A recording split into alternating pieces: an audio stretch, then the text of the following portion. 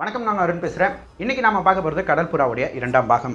கருணாகர பல்லவனும் காஞ்சனையும் ஒரே அறைக்குள்ள இருக்கும்போது காஞ்சனையுடைய அப்பா குணவர்மன் அங்க வந்து அவங்க ரெண்டு பேரும் இந்த நிலைமையில இருக்கிறத பார்த்துட்டு அப்படியே வியப்படைகிறாரு. வியப்படைஞ்சோனையே காஞ்சனையை பார்த்துட்டு என்ன நடந்ததுங்க, என்ன கோலம் இது அப்படின்னு சொல்லி கேட்கும்போது காஞ்சனை வந்து சொல்றாங்க, இவரு அந்த சாளரம் வழியில எட்டி குறிச்சு வந்தாரப்பா அப்படின்னு சொல்றாங்க. என்ன இவருன்னு சொல்ற, அதுக்குள்ள மரியாதையெல்லாம் தர்ற அப்படின்னா இவனை உனக்கு முன்னையே தெரியுமா அப்படின்னு சொல்லி அவங்க அப்பா கேட்கும்போது, எனக்கு முன்னையே இவர் தெரியாது, ஆனா இப்பதான் தெரிஞ்சுக்கிட்டேன் அப்படின்னு சொல்றான். அடுத்த தருணம் குணவர்மன், ஓ அப்படின்னா நீ மரியாதை கொடுக்குற அளவுக்கு இந்த மனுஷன் யாரு, அதுவும் ஏன் சாளர வழியில வந்து எட்டி குதிச்சான் அப்படின்னு சொல்லி கேட்கும்போது காஞ்சனை சொல்றான், இவரு கலிங்க வீரர்களால் துரத்தப்பட்டாரு, அவங்களுக்கு பயந்து இந்த சாளரத்து வழியில இந்த இடத்துல எட்டி குதிச்சிட்டாரு அப்படின்னு காஞ்சனை சொல்லும் போது உடனே குணவர்மன் கொஞ்சம் நக்கலாம், ஓ கலிங்க தேச வீரர்களிடம் இருந்து தப்பித்து காஞ்சனையிடம் மாட்டிக்கொண்டாரா அப்படின்னு சொல்லி கேட்கும்போது காஞ்சனைக்கு அந்த இடத்துல கொஞ்சம் கோவமே வந்துருச்சு. அப்பா நீங்க நினைக்கிற மாதிரி எல்லாம் ஒண்ணும் இல்ல, அவர் யாருன்னு தெரிஞ்சாலும் நீங்க இப்படியெல்லாம் பேச மாட்டீங்க அப்படின்னு சொல்றான். உடனே அவங்க அப்பாவும், அந்த பாக்கி உனக்கு தானமா கிடைச்சிருக்கு, சரி யார் அவர் அதையாவது சொல்லு அப்படின்னு சொல்லும்போது, நீங்க யாரை தேடி கடாரத்துல இருந்து இங்க வந்திருக்கிறீங்களோ அவர் தான் அது கருணாகர பல்லவர் அப்படின்னு காஞ்சனை சொன்னோனையே குணவர்மனுக்கு ஒரே வியப்பா போயிருச்சு. யாரு, இளைய பல்லவரா இவரு அப்படின்னு சொல்லி கேட்கும்போது கருணாகர பல்லவனும், ஆமா குணவர்மரே மன்னித்திடுங்க, இந்த மாதிரி நிலைமையில நம்ம சந்திக்கிறதுக்கு நான் தான் கருணாகர பல்லவன், இளைய பல்லவனும் கூட. வீர ராஜேந்திர சோழர் ஒரு கட்டளையிட்டு நீங்க அனுப்பினாரு, கலிங்க தேசத்துல கடார தேசத்தின் இளவரசர் குணவர்மரும் அவருடைய மகளும் இருப்பாங்க, அவங்கள பத்திரமா சோழ தேசம் கூட்டிட்டு வரணும் அப்படிங்கிறது தான் எனக்கு இட்ட கட்டளை. நான் உங்களை தேடி பார்க்கணும் அப்படின்னு சொல்லி நான் நினைச்சிருந்தேன், ஆனா நேரடியா எடுத்தோடனே உங்களே சந்திப்பேன் அப்படிங்கிறது வந்து எனக்கும் கொஞ்சம் வியப்பாதா இருக்கு அப்படின்னு சொல்றான் கருணாகர பல்லவன். குணவர்மனும், ரொம்ப சந்தோஷம், எப்படியாவது நாங்க சோழ அரசரை பார்த்து உதவி கேட்கணும் அப்படின்னு நினைச்சிட்டே இருந்தோம், அதை தொடர்ந்து தான் இந்த கலிங்க தேசமும் வந்தோம். கலிங்க தேசம் வந்ததுக்கு அப்புறம் தான் தெரிஞ்சது கலிங்க வீரர்களும் கலிங்க மன்னனும் சோழ தேசத்தின் மீது கோபமா இருக்கிறாங்கன்னு. இந்த தருணத்துல சோழ தேசத்துடைய உதவியை நாடி வந்திருக்கிறோம் அப்படின்னு வெளிப்படையா மற்றவங்களுக்கு தெரிஞ்சாலும் எங்களுக்கு ஏதாவது பாதிப்பு வரும் அப்படிங்கிறதுனாலதான் கொஞ்சம் பயந்துகிட்டு இருந்தோம், தக்க சமயத்துல நீங்க வந்ததும் கொஞ்சம் ஆறுதலா இருக்கு அப்படின்னு குணவர்மன் சொன்னதுக்கு அப்புறமே கருணாகர பல்லவன் அவனுடைய இடுப்புல இருந்து ஒரு ஓலை எடுத்து, இதோ இந்த ஓலையை படிச்சு பாருங்க அப்படின்னு சொல்லி குணவர்மன் கிட்ட கொடுக்குறான். குணவர்மனும் அந்த ஓலையை வாங்கி படிச்சுட்டு ஒரு மிகப்பெரிய ஒரு சோகத்துல போயிடுறாரு. அப்பா ஏன் இந்த சோகத்துல போனாரு அப்படின்னு சொல்லிட்டு காஞ்சனையும் அந்த ஓலையை வாங்கி படிச்சுட்டு, இது என்ன இப்படிப்பட்ட ஒரு செயல்ல ஈடுபட்டு இருக்கிறாங்க, இதை படிக்கும் போது எவ்வளவு வேதனையா இருக்கு அப்படின்னு சொல்லி காஞ்சனை சொல்ல, அப்படி அந்த ஓலையில என்னதான் எழுதியிருந்தது அப்படின்னு கேட்டான். ஜெயவர்மன் கடாரத்துடைய அரசன், அந்த ஜெயவர்மன் கிட்ட இருந்து ஒரு ஓலை ஒரு ஒற்றன் மூலியமாக சோழ தேசம் வந்திருக்கு, சோழ தேசத்துல அந்த ஒற்றன் பிடிபட்டு அந்த ஓலையும் வாங்கி படிச்சு பார்க்கும்போது தான் தெரியுது கடாரத்தின் அரசன் ஜெயவர்மன் என்ன கட்டளையிட்டு இருக்கிறார்னா, சோழ தேசத்தின் உதவியை நாடி கடாரத்தின் இளவரசரான குணவர்மன் சோழ தேசம் வருவாரு, அங்கேயே அவரை கொன்றுங்க அப்படிங்கிறதா அந்த செய்தி அதுல எழுதப்பட்டிருக்கு. இதுக்கப்புறம் கருணாகர பல்லவன் என்ன சொல்றாருன்னா, இந்த ஒற்றன் எப்படியோ சோழ தேசத்தின் வீரர்களிடம் பிடிபட்டுட்டான், அதனால உங்களுக்கு எதிராக வந்த இந்த செய்தியை வீர ராஜேந்திர சோழர் படிச்சதுக்கு அப்புறம் உங்க ரெண்டு பேத்தையும் பத்திரமா இங்க கூட்டிட்டு வர சொல்லி என்னை இங்க அனுப்பி விட்டாரு. உடனே குணவர்மனும், ஆமா தம்பி நீ சொல்றதும் உண்மைதான், சோழ தேசத்தின் உதவியை நாடிதான் நானும் இங்க வந்திருக்கேன், எனக்கு இந்த நாடு ஆளணும் அரசாங்க பதவியில இருக்கணும்னு சொல்லி எனக்கு துளி கூட ஆசையே கிடையாது, ஆனா எப்படியோ என்ன இந்த அரச பதவிகள் கெட்டியா புடிச்சு இழுத்துக்கிட்டு இருக்கு, இப்போ என்னோட உயிருக்கு கூட பாதிப்பு வந்தும் அரசாங்க காரியமா சோழர்களுடைய உதவி எனக்கு தேவைப்படுது அப்படின்னு குணவர்மன் சொன்னோனே கருணாகர பல்லவனுக்கு கொஞ்சம் சந்தேகம் வருது. நீங்களோ இளவரசர், அரசர் கிடையாது, அரசர் ஜெயவர்மர், அப்படி உங்களுக்கு கடாரத்தின் மீதோ இல்ல கடாரத்தின் அரசாட்சி மீதோ ஆசை இல்லை அப்படின்னா ஏன் நீங்க சோழ தேசத்தின் அரசரான வீர ராஜேந்திர சோழருக்கு ஒரு ஓலை அனுப்புனீங்க, அதாவது கடாரத்தின் மன்னனை வெற்றி கொள்ள சோழ தேசத்தின் உதவி எங்களுக்கு தேவை அப்படின்னு சொல்லிட்டு நீங்க ஏன் ஓலை அனுப்புனீங்க அப்படின்னு சொல்லி கேட்கிறான் கருணாகர பல்லவன். இதை கேட்டோடனே குணவர்மனுக்கும், நீ கேட்கிற கேள்வியும் சரிதான், ஏன்னா தனியாக என்னால போரிட முடியாது, எனக்கு வாள் சண்டையே தெரியாதப்பா அப்படின்னு சொல்றான். உடனே கருணாகர பல்லவனுக்கு ஒரு வியப்பாவே இருக்கு, என்ன ஒரு இளவரசர் அதுவும் அரச குடும்பத்துல பிறந்தவங்களுக்கு வாள் பயிற்சி இல்லாதவரா இருக்கிறாரா அப்படின்னு சொல்லி அவர் சிந்திக்க, அதை புரிஞ்சுக்கிட்ட குணவர்மன், கடாரம் வரைக்கும் கருணாகர பல்லவனுடைய புகழ் பரவிதான் இருக்கு தம்பி, அப்படிப்பட்ட ஒரு வீரனுக்கு இப்படிப்பட்ட ஒரு சந்தேகம் எழறதும் அதுல எந்த ஒரு வியப்பும் எனக்கு இல்ல, சிறு வயதிலிருந்தே புத்த துறவியா போகணும் அப்படிங்கிறதா என்னுடைய ஆசையா இருந்தது, ஆனா இருந்தாலும் இப்ப கடாரத்தை ஆண்டு கொண்டிருக்கும் ஜெயவர்மனை விட 3 வயது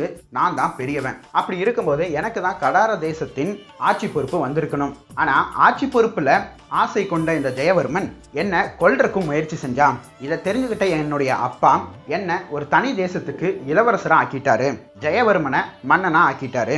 இருந்தாலும் மக்கள் நிறைய பேருக்கு என் மீது தான் நம்பிக்கை இருக்கிறது அப்படிங்கிறது தெரிஞ்சுக்கிட்ட அந்த ஜெயவர்மன் என்ன இப்போ இளவரசனாவும் இருக்கக்கூடாது அப்படின்னு சொல்லி ஒரு சில செயல்பாடுகள் ஆரம்பிச்சான்.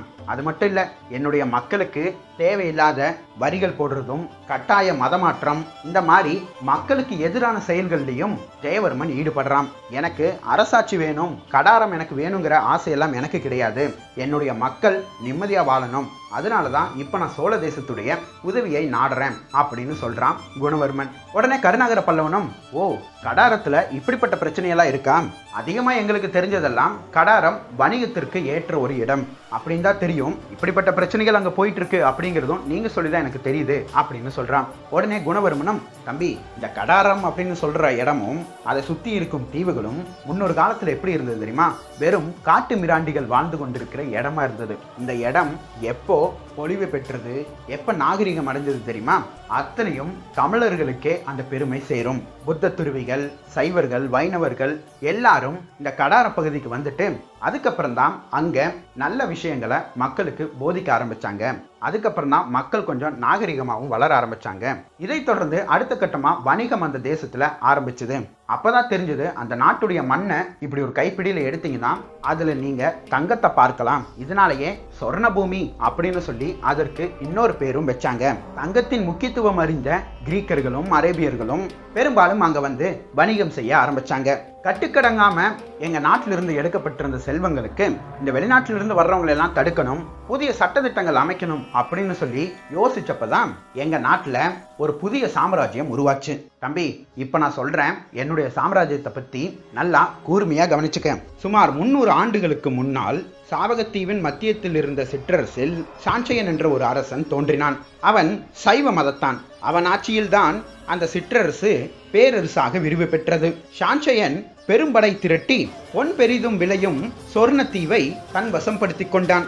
அதற்கு ஸ்ரீவிஜயம் என்ற ஒரு பெயரையும் சூட்டினான். அவன் காலத்திற்கு பின் வந்த 6 மன்னர்கள் காலத்திலும் ஸ்ரீவிஜயம் சொர்ணத்தீவும் சாவகத்தீவும் என்னும் பல தீவுகளையும் கொண்ட பெரும் சாம்ராஜ்யமாக விரிந்திருந்தது. அதில் சைவம் பெரிதும் தலைத்தது. சாஞ்சயன் உருவாக்கிய ஸ்ரீவிஜய சாம்ராஜ்யம் மதத்தை அதிகமாக வற்புறுத்தாமல் இருந்திருந்தால் அந்த சாம்ராஜ்யம் இன்னும் நிலைத்திருக்கும். ஆனால் சஞ்சய வம்சத்தின் ஆட்சி சைவ ஆட்சியாகவே இருந்தது. ஆகவே மகாயான பௌத்தம் கிளைத்த சாவகத்தில் அதற்கு எதிர்ப்பு தெரிவிக்கப்பட்டது. அதை எதிர்த்த ஒரு சில அரசு பரம்பரைகள் தான் சைலேந்திர அரசு பரம்பரை. அந்த பரம்பரையின் ஆதிகர்த்தாவான பானுவர்மனும் சாஞ்சயன் உதித்த அதே சாகவத்தின் நடுவிடத்தில் தோன்றினான். சைலேந்தர்கள் வம்சம் முதல் 3 தலைமுறைகளே பெரிதும் வலுப்பெற்றது. 6வது தலைமுறையில் ஸ்ரீவிஜய மன்னன் பிகாதனனும் சைலேந்திர ராஜகுமாரி பிரமோதவர்தினிக்கும் திருமணம் நடந்தது. அந்த திருமணத்துடன் சாஞ்சயன் பரம்பரை ஆட்சி முடிந்தது. பிகாதானுவுக்கு பிறகு அவன் மைத்துனன் சைலேந்திர வம்ச ராஜபுத்திரனுமான பாலபுத்திரன் ஸ்ரீவிஜய சாம்ராஜ்யத்தின் அரியணையில் ஏறினான். சைலேந்தர்கள் காலத்தில் ஸ்ரீவிஜயம் கிழக்கு தீவுகளை எல்லாம் கொண்ட பெரும் சாம்ராஜ்யமாக சீரும் சிறப்பும் பெற்றது. பாலபுத்திரனுக்கு பிறகு 3 தலைமுறைகளில் அவன் புகழ் உலகெல்லாம் பரவியது. பட்டு நெய்யும் சீனாவுக்கும் முத்து குளிக்கும் தமிழகத்திற்கும் இடையே இருந்த விளைவாக அவன் வாணிபத்தையும் கட்டுப்படுத்துவதில் அதற்கு இருந்த சக்தியும் பெரிதும் வளர்ந்தது. இந்த காலத்தில்தான் சோழமணிவர்மனும் அவனுக்கு பிறகு ஸ்ரீ மார விஜயதுங்கவர்மனும் ஸ்ரீவிஜய சாம்ராஜ்யத்தின் பேரரசனாய் விளங்கினான். பின்னர் காலத்தில்தான் சோழர்களுக்கும் ஸ்ரீவிஜயர்களுக்கும் நட்பு வலுப்பெற்றது.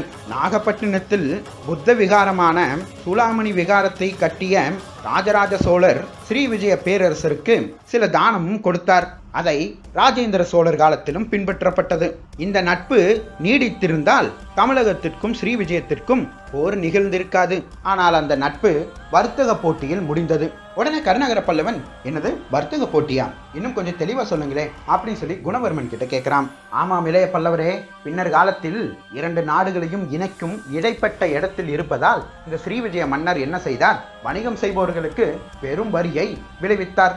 இதெல்லாம் சோழ பேரரசருக்கு போக சோழ பேரரசரான ராஜேந்திர சோழரும் மிகப்பெரிய ஒரு படை திரட்டி கொண்டு ஸ்ரீவிஜய சாம்ராஜ்யத்தின் மீது போர் தொடுத்தார். அந்த மன்னனை சிறையும் பிடித்தார். இருப்பினும் அந்த மன்னன் இனிமேல் நான் எந்த தவறும் செய்ய மாட்டேன், இப்ப என்னை விட்டுரு அப்படின்னு சொல்லும் போது ராஜேந்திர சோழரும் அந்த மன்னரை விட்டுட்டாரு. அதற்கப்புறம் கொஞ்ச நாள் சரியாதான் ஆட்சி புரிஞ்சிட்டு இருந்தாங்க. ஆனா எப்ப என்னுடைய தம்பி ஜெயவர்மன் மீண்டும் அரசுக்கு வந்தானோ அப்ப மக்களுக்கு மறுபடியும் தொல்லைகள் கொடுக்க ஆரம்பிச்சுட்டான். இப்போ மக்களையும் என்னுடைய தேசத்தையும் காப்பாத்துறதுக்காக தான் சோழர்களோட உதவிய மறுபடியும் நான் கேட்டு வந்திருக்கேன் அப்படின்னு சொல்லி குணவர்மன் சொன்னதுக்கு அப்புறம் குணவர்மனுக்குள்ள இருந்த ஆதங்கமும் அவனுடைய மக்கள் மீது உள்ள பாசத்தையும் கருணாகர பல்லவன் அங்குதான் உணர்றான். இப்படி அவங்க பேசிக்கிட்டே இருக்கும்போது ஒரு புறா ஒண்ணு அப்படியே பறந்து வருது. கருணாகர பல்லவன் அந்த புறாவை பார்த்துட்டு இன்னும் இங்க புறா வந்திருக்கு அப்படின்னு சொல்லி அவன் கொஞ்சம் யோசிக்கிறான். அந்த சமயம் காஞ்சனை அந்த புறாவை பார்த்துட்டு இது புறா மாதிரியே தெரியலையே, ரொம்ப பெருசா இருக்கே அப்படின்னு சொல்லி கேட்கும்போது கருணாகர பல்லவன் சொல்றான், தேவி இது நம் நாட்டு புறா கிடையாது, அரேபியர்கள் வளர்த்தும் புறா. பெரும்பாலும் இந்த புறாக்கள் எரித்திரள் கடல் இருக்கிறது அல்லவா, அங்கு ஒரு தீவு உள்ளது, அது பறவை தீவே என்று அழைப்பார்கள். அந்த தீவில் தான் இப்படிப்பட்ட புறாக்கள் கிடைக்கும். இது அரேபியர்கள் வணிகத்திற்காக தமிழகத்துக்கு கொண்டு வருவார்கள்.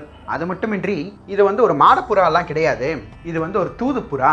உடனே காஞ்சனை அந்த புறாவை கையில வாங்கிட்டு, தூதா கால்லையும் ஒன்றும் கட்டப்படலை, கழுத்துலையும் ஒன்றும் கட்டப்படலை, அப்படின்னா இந்த புறாக்கு எப்படி நீங்க தூது புறான்னு சொல்லி பேர் சுட்டுறீங்க அப்படின்னு சொல்லி கேட்கும்போது கொஞ்சம் அந்த புறாவை எனக்கு கொடுங்க அப்படின்னு சொல்லிட்டு கருணாகர பல்லவன் அந்த புறாவை வாங்கிட்டு அவனுடைய விரல்கள் அந்த புறாவுடைய உடல் முழுக்க மெதுவா அப்படியே ஊடுருவி பார்க்கறான். ரக்கைகளுக்கு கீழே கருணாகர பல்லவனுடைய விரல்கள் நகர அந்த புறா கொஞ்சம் அதிகமாகவே சத்தமிடுது.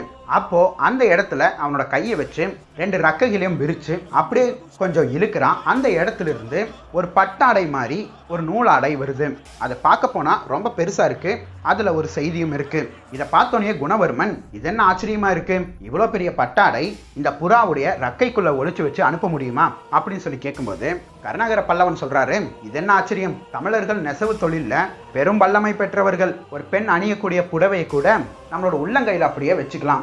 அந்த அளவுக்கு நுணுக்கமா மெலிசான பட்டுகளா ஆடைகள் தயாரிப்பதில் தமிழர்கள் வல்லவர்கள். வேண்டுமென்றால் காஞ்சனைக்கு சோழ தேசம் சென்ற பிறகு அந்த உள்ளங்கையில் அடங்கும் புடவையை பரிசாக தருகிறேன் அப்படின்னு சொல்றான் கருணாகர பல்லவன். அடுத்த தருணம் அந்த செய்தி என்ன அப்படின்னு சொல்லி படிச்சு பார்த்ததுல 3 பேருக்கும் ஒரு சந்தோஷம் வருது. அது என்னன்னா, இன்னும் 3 நாட்கள் பொறுத்துக்கங்க, அதுக்குள்ள உங்களை காப்பாத்தி கூட்டிட்டு போறேன் அப்படின்னு சொல்லிட்டு அந்த செய்தி எழுதப்பட்டிருக்கு. இப்படிக்கு அனபாய சோழன் அப்படின்னு சொல்லி எழுதியிருக்கு. இந்த அனபாய சோழன் அப்படின்னு சொல்லி பார்த்தோன்னே கருணாகர பல்லவனுக்கு இன்னும் கொஞ்சம் சந்தோஷம் வருது. அனபாய சோழரை கலிங்க தேச மன்னர்கள் சிறைப்பிடிச்சதா தகவல் வந்திருக்கு. ஆனா இப்போ அவரு ஒரு தூது பூரா மூலியமா ஒரு செய்தி அனுப்பியிருக்காரு. அப்படின்னா சிறையிலிருந்து அவர் தப்பிச்சிட்டாருன்னு அர்த்தம். இன்னும் 3 நாட்கள்ல நம்மளை பத்திரமா கூட்டிட்டும் போவாரு.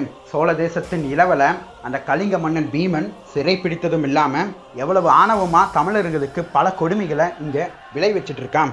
அனபாயர் தப்பியதே போதும். குணவர்மரே, நாம் இனி எதுவும் வருத்தப்பட தேவையில்லை, அனபாயர் இருக்கும்போது எந்த பயமும் கொள்ள தேவையில்லை அப்படின்னு சொன்னதுக்கு அப்புறம் அன்று இரவு அங்கேயே அவங்க தூங்குறாங்க. மேலும் காஞ்சனை கருணாகர பல்லவன் கிட்ட இந்த தூது புறாவை நான் எடுத்துட்டு போறேன், நான் வச்சுக்கிறேன் அப்படின்னு சொல்லும் போது கருணாகர பல்லவன் சொல்றான், இந்த தூது புறா வெறும் தூது வேலைகள் மட்டும் செய்யாது, இந்த புறாக்கள் வேவும் பார்க்கும். உடனே காஞ்சனையும், இந்த புறாக்கள் வேவு பார்க்குமா, அப்படி பார்த்தாலும் நம்மளுக்கு எப்படி தகவல் சொல்லும் அப்படின்னு சொல்லும்போது, நம்ம என்னதான் இந்த புறாக்களை வளர்த்திருந்தாலும் நம்மளே கையில கொத்துறதும் நம்மளோட உடல்ல கொத்துற வேலைகள் செய்யும். அப்படின்னா ஏதோ ஒரு தீயவர்கள் இல்லைன்னா நம்மளுக்கு பரிச்சயமாகாத ஏதோ ஒரு மனிதர்கள் இங்க வந்திருக்கிறாங்கன்னு அர்த்தம். அப்போ நாம எதுவும் கவனிக்காம இருந்தா ரக்கையை படப்படன்னு அடிச்சுக்கிட்டு அங்கேயும் இங்கேயுமா இந்த புறாக்கள் ஓடிக்கிட்டு இருக்கும். இதை அரேபியர்கள் நன்கு பழக்கப்படுத்தி அதுக்கப்புறம் தமிழர்களுக்கு விட்டு விடுவார்கள் அப்படின்னு சொல்லிட்டு அன்று இரவு முதல் சாமம் முடிஞ்சிருச்சு. 2ஆம் சாமம் தொடங்கும் நேரத்துல யாரோ கதவு தட்டுற சத்தம் கேட்குது. இதை தெரிஞ்சுக்கிட்ட காஞ்சனை கதவு திறக்கிறதுக்கு போலாமா அப்படின்னு சொல்லி யோசிக்கும் போது காஞ்சனை கிட்ட இருந்த புறா அப்படியே பறந்து கருணாகர பல்லவனுடைய மார்பில் மேல உட்கார்ந்து கொத்த ஆரம்பிச்சிருது. இதை பார்த்தோன்னே கருணாகர பல்லவனுக்கு ஏதோ இங்க ஒரு விஷயம் தப்பா போய்கிட்டு இருக்கு அப்படிங்கிறத தெரிஞ்சுக்கிறாரு. உடனே காஞ்சனைய, நீங்க கதவு திறக்க வேண்டாம், நீங்க போய் கதவை உள்ள சாத்திட்டு இருந்துக்கங்க, நானோ இல்ல உங்களுடைய தந்தையின் குரல் கேட்காம நீங்க வெளியவே வர வேண்டாம் அப்படின்னு சொல்லிட்டு கதவு திறந்தோடனே அங்க ஒரு காவலாளி நிக்கிறான். அந்த காவலாளி கருணாகர பல்லவனை பார்த்துட்டு, இங்கு கருணாகர பல்லவன் என்பவர் வந்திருக்கிறார், அவரை அழைத்து வரும்படி அவருக்கு ஒரு செய்தி வந்திருக்கிறது. உடனே கருணாகர பல்லவனும், நான் தான் கருணாகர பல்லவன், என்ன செய்தி என்று கூறு, உங்களை அழைத்து வரும்படி செய்தி வந்திருக்கு, எங்கு செல்ல வேண்டும் அதை கூறும் அதிகாரம் எனக்கு கிடையாது. சரி, யார் அழைத்து வர சொல்லியிருக்கிறார்கள், அதை கூறும் அதிகாரம் எனக்கு இல்லை. சரியப்பா, உன்னை நம்பி நான் எப்படி வருவது, இதோ முத்திர மோதிரம் அப்படின்னு சொல்லி ஒரு மோதிரத்தை காட்டுறான் அந்த காவலாளி. அதை பார்த்தோன்னே அந்த மோதிரத்தை 2 கண்களையும் வச்சுக்கிறான் கருணாகர பல்லவன். இந்த முத்திரை மோதிரம் வந்திருக்குன்னா கண்டிப்பா எந்த கேள்வியும் கேட்காம நம்ம போய் தான் ஆகணும். சரி, நம்மளும் போவோம் அப்படின்னு சொல்லிட்டு ஒரு பணிப்பெண்ணை கூப்பிட்டு, காஞ்சனையிடம் சொல்லிவிடு, நான் முக்கிய காரணமாக வெளியே செல்கிறேன், நாளை வந்து விடுவேன் என்று அப்படின்னு சொல்லிட்டு கருணாகர பல்லவன் அந்த காவலாளியோடைய போறான். கொஞ்ச தூரம் எல்லாம் போனதுக்கு அப்புறம் வணிகர்கள் இருக்கும் ஒரு கடை வீதி வருது. இதை பார்த்தோன்னே கருணாகர பல்லவனுக்கு கொஞ்சம் குழப்பம் ஏற்படுது. வணிகருடைய இடத்துக்கு வந்திருக்கிறோம் அப்படின்னா கோடிக்கரை கூல வணிகருடைய இல்லத்துக்கு தான் நாம சரியா போயிட்டு இருக்கிறோம், அவர்கிட்ட இருந்து தான் நம்மளுக்கு செய்தியும் வந்திருக்கு. ஆனா அந்த புறா ஏன் நம்மளுடைய மார்பிளை கொத்துச்சு, சரி புறா தவறு கூட செஞ்சிருக்கலாம் அப்படின்னு சொல்லிட்டு கருணாகர பல்லவன் அந்த இடத்துக்கு போனதுக்கு அப்புறம் ஒரு சில வணிகர்கள் உட்கார்ந்துகிட்டு இருக்காங்க. நடுவே கோடிக்கரை கூல வணிகரும் உட்கார்ந்துகிட்டு இருக்கான். ஆனா அவனுடைய கைகள் கட்டப்பட்டிருக்கு, அவனுடைய ஆடைகள் எல்லாம் கிழிஞ்சிருக்கு. அப்படி அவன் சுத்தி முத்தியும் மற்ற வணிகர்களை பார்க்கறான். அந்த வணிகர்கள் அத்தனை பேரும் காவலாளிகள் அப்படிங்கிறது பின்னர் இளைய பல்லவனுக்கு தெரிய வருது. அப்போ இளைய பல்லவனுக்கு இன்னொரு விடயம் தெரிய வருது, சரி புறா தவறு செய்ய கிடையாது, அது சரியாதான் நம்மளுக்கு செய்தி சொல்லியிருக்கு அப்படின்னு சொல்லிட்டு கருணாகர பல்லவனுடைய கைகள் அவனுடைய வாளினிடம் போக அவனுடைய உரையில வாள் இல்லை. அந்த வாளை யாரோ லாபகமாக எடுத்திருக்கிறாங்க அப்படிங்கிறதையும் உணர்ந்துடுறான் கருணாகர பல்லவன். நல்லா மாட்டிக்கிட்டமே, ஆனா யார் இந்த காரியத்துல இறங்குனது அப்படின்னு சொல்லி கருணாகர பல்லவன் யோசிக்க, கருணாகர பல்லவனை கூட்டிட்டு வந்த அந்த காவலாளி ஒரு மிகப்பெரிய ஒரு சிரிப்பு சத்தத்தோட சிரிக்கிறான். யாரு பின்னாடி சிரிக்கிறது அப்படின்னு சொல்லிட்டு கருணாகர பல்லவன் திரும்பி பார்க்க 2ஆம் பாகம் அந்த தருணத்துல முடிஞ்சிருச்சு. நன்றி.